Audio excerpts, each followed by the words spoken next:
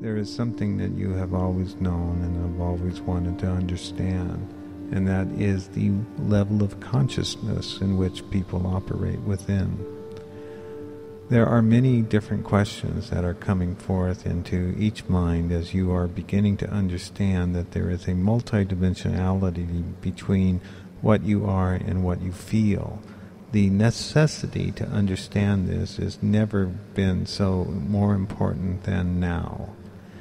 In this now, in this time period, in this day before the winter solstice, the timing of the great changes are upon us and upon you. You are finding that you are being awakened to the next level of consciousness. It is coming to you quickly like a tidal wave of emotion, of mental awareness, and of consciousness, of higher consciousness. The focus of all this is about seeing in another way, seeing through the veil and seeing into the heart. By seeing into the heart, you see within the center, and in this center you find a clarity and quality of consciousness that has a physical state that is fully and powerfully awakened. Often when you reach this state of consciousness, you pull back. You pull back because you are questioning its reality. And you pull back into the illusion. You pull back into the past, you pull back into fear, you pull back away from that which would open you into your higher self or your soul, which is a piece of the source and a piece of the ocean of being. It is time for you to let go and open your mind into the higher realities that are present in every instant of time. Time is the pathway of consciousness as it opens to the enlightened state where you are becoming what you are. It is the current of energy that moves along a pathway. It is this pathway that is made up of light, and it carries consciousness through the push and the power of the emotion that becomes the dream, that becomes the ever new, that expands and grows and flows into the ever expanding universe. All that you are comes from sound. It comes from the vibration of the heartbeat of the universe, and that heartbeat has harmonics that are infinite in scope and complexity and also texture. It is the texture and the topological field of all the layers of light and the fields of love that this comes into your being and into your waveform. It is this waveform that you are, and in this wave you are a potential, a being of light, a beam of soul. You gather to you the material of existence and the textures, the colors, the fragrances, the wonders, the atoms, and you become that which you are in existence in a linear experience of time and space. In all these places and things, you are following a new pathway that allows you to speak to the ancients, to speak to the future selves, to speak to the elementals of the natural world, and to speak to the beings within space. In each next step, there is always a gap. In this gap, you are given the choice, and in each choice, there is freedom to choose in what direction, in what manner, in what intensity you move from step to step. The larger world of the earth, of the galaxy, of the universe moves in the same stepping forth pattern, in that each rhythmic pulsation allows for it to move forward and fully into a higher beingness, into higher consciousness and into higher expression in the expansion of space.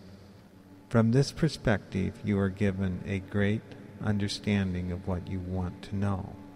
And what you want to know is here, and it is found in each moment, in each time, in each now, in each age, in each eon, and in each soul expression, in spirit, in body, and in life.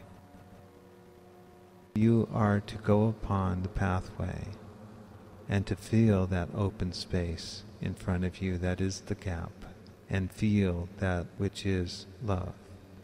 It is that which calls you to enjoy the flowering, the blossoming, the experience of being that is life, and in life you are fulfilled.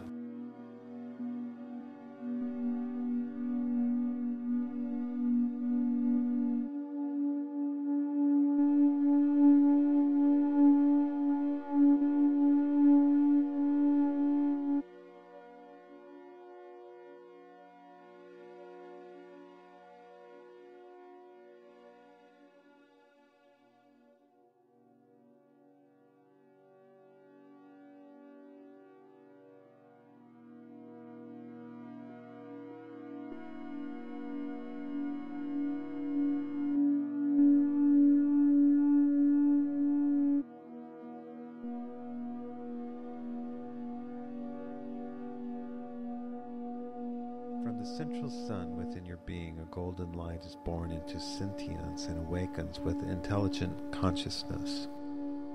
The understanding of the light body has been about a personal form that is connected to an ego. This conception is brought about by the third-dimensional vision of itself as the center of the universe. It is not the center, it is only that which exists in time and space as a temporary event.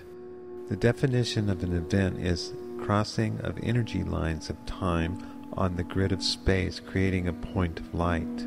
Light is created through the interaction of time as consciousness and space as creative potential become intelligence and manifestation.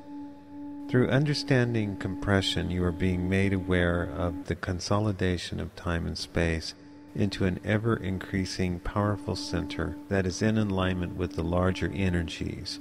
It is through the increased magnetization that all things are being created within a stream that flows within a much stronger current. You are aware of a time of critical mass, that things are reaching a tipping point, that there is a change coming. You are aware that there is a great deal of darkness in the world, and the light is moving quickly into these areas.